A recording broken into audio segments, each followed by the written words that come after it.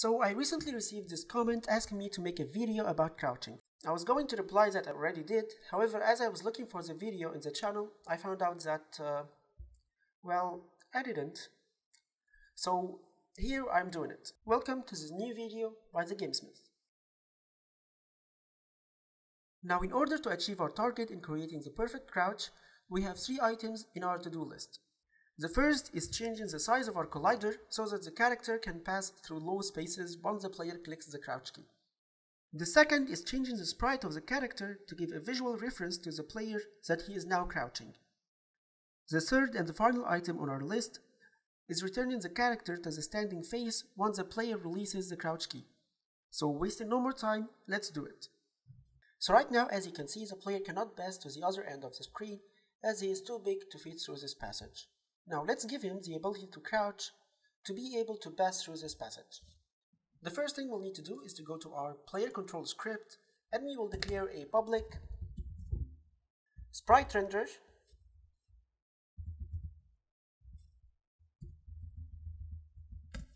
and we'll call it sprite render, followed by a public sprite which we will call standing.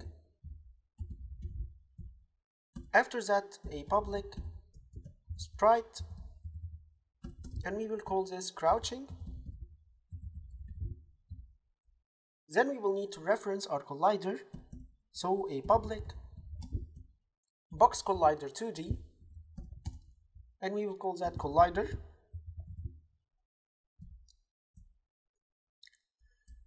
Followed by a public vector2, which we will call standing size.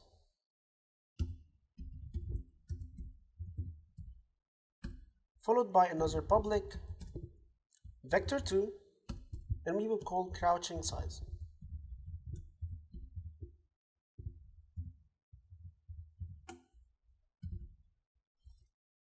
After that, in the start function, so we'll set our sprite render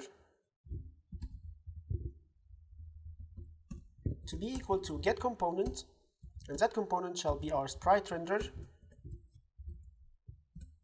and we will set our sprite render dot sprite to be equal to our standing sprite. After that, in the update function, we will need to set an input for our crouching state. That will be the letter C, for example. So we will type if input dot get key down, and that key is our C letter. In this case, we will need to crouch.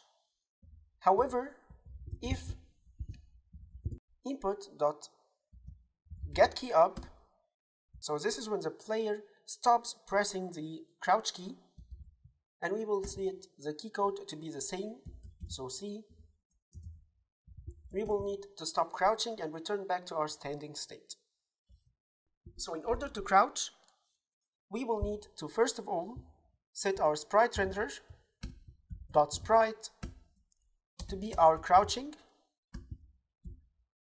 and we will also need to be setting our collider to its crouching size.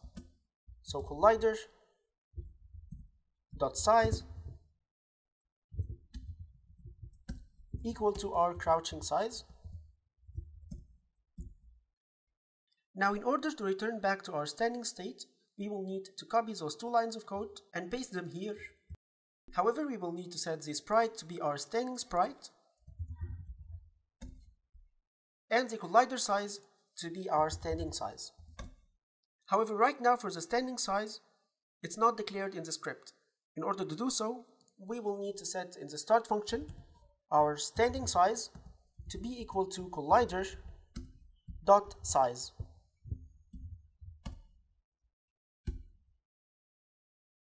Now save the script, return back to Unity. Now once we're back in Unity, you'll see that the player script now contains fields for the sprite render, standing sprite, crouching sprite, for our collider, standing size, and finally the crouching size. Now for the standing size, collider, and the sprite render, those will get their values automatically from the game. We don't need to set anything for them. All we need to do is to get our standing sprite for the standing field our crouching sprite to its crouching field, and now we'll need to set the collider to get the crouching size. To do so, we'll duplicate our player right now, and for the duplicate, we'll need to change the collider size in the y-axis until it's smaller than the size of the passage. Then we will copy this value and then delete our duplicate of the player. Now back to our player, we will need to set the y value in the crouching size and paste the same value we've taken from our duplicate. For the x value, we will need to copy the same current x value from our current collider and paste it here. Now once you run the game, you'll see that the player cannot walk through this passage. However, when you press the C key, the player can now walk easily through this passage. Now thank you for watching. If you learned something new today, please give this video a thumbs up, share it with your friends, and if you have any questions, don't hesitate to leave them in the comment below. And don't forget to subscribe to the channel if you haven't already. This is the Gamesmith, and as usual, see you in the next one.